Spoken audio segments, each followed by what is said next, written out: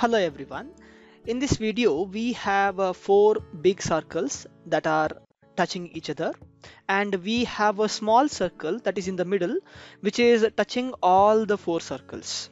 It is given that the radius of all the big circles, which are all equal circles, so the radius of each of them is 10 centimeter, and we have to find the radius of this mid circle. Okay.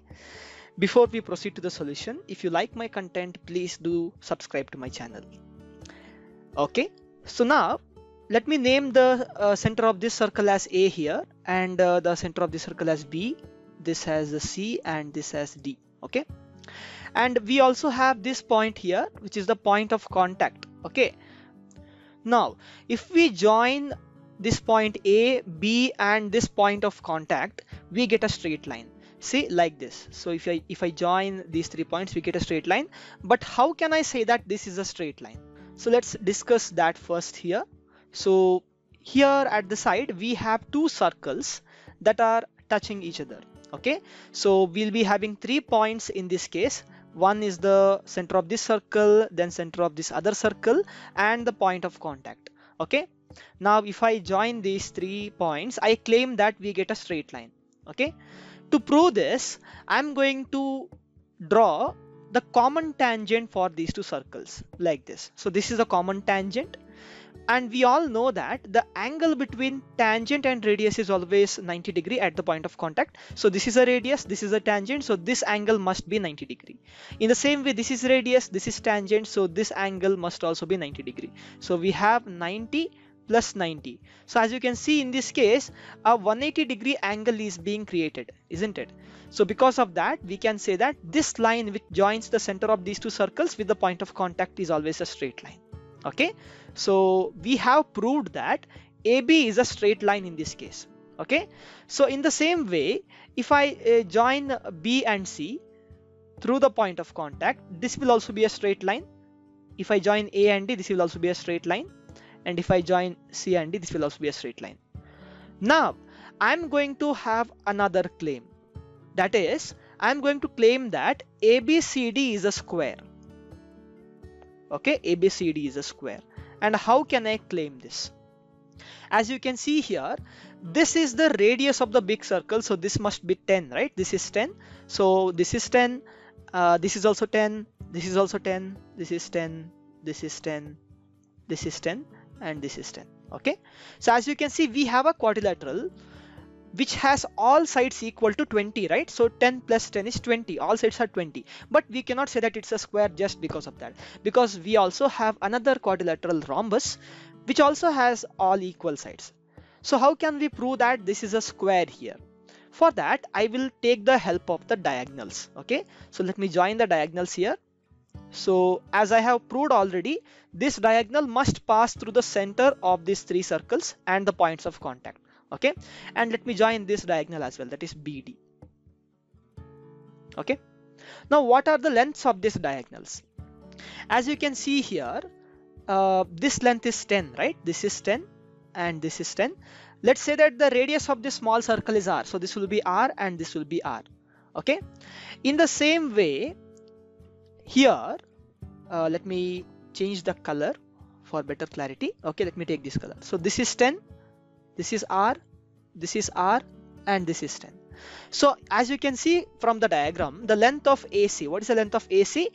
It is 10 plus R plus R plus 10, right? So it is 10 plus R plus R plus 10. So 10 plus 10 is 20, R plus R is 2R. AC is 20 plus 2R. In the same way, you can see the length of BD as well, that is 10 plus R plus R plus 10. So BD also is 10 plus R plus R plus 10, which is also equal to 20 plus 2R. So we have a quadrilateral ABCD where all the sides are equal and the length of the two diagonals are also equal. So this must be a square, because in a rhombus diagonals will not be equal, but in a square all the 4 sides are equal and the diagonals will also be equal. Okay, yes. Now let me focus on this right angle triangle ABC. So I have highlighted the triangle ABC for better clarity. And here, since ABCD is a square, we know that this angle must be 90 degree, right? So we can find the length of AC using the Pythagoras theorem. So let me take triangle ABC, apply Pythagoras theorem. So it says that AC square, that is the square of the hypotenuse, will be equal to AB square plus BC square. Okay, and here we know the length of AB and BC, right? As you can see from the diagram, the length of BC will be 10 plus 10, 20, and the length of AB also is 10 plus 10, 20. Okay, so we do know the lengths of this sides. So let's substitute here.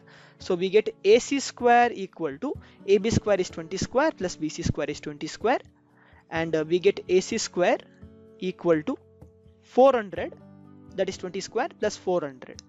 Okay, so AC square will be equal to, so I can write this 400 plus 400 as 2 times 400, right? Okay, so AC square is equal to 2 times 400. So AC will be equal to the square root of 2 times 400. Okay, so here as you can see, square root of 400 is nothing but 20, right? 20 square is 400, so the square root of 400 is 20. So 20 will come outside, root 2 will be inside. So the length of AC is 20 root 2 centimeter. Okay, but earlier we have also calculated the length of AC in terms of R, isn't it? So AC is also equal to 20 plus 2R. So we can equate both of them. So let's equate both of them. So if we equate them, we get 20 plus 2R equal to 20 root 2. So I will take 20 to the other side, so that we get 2R is equal to 20 root 2 minus 20. Okay, and here we keep 2R as it is, so we can take 20 common here, right? So we get 20 times root 2 minus 1.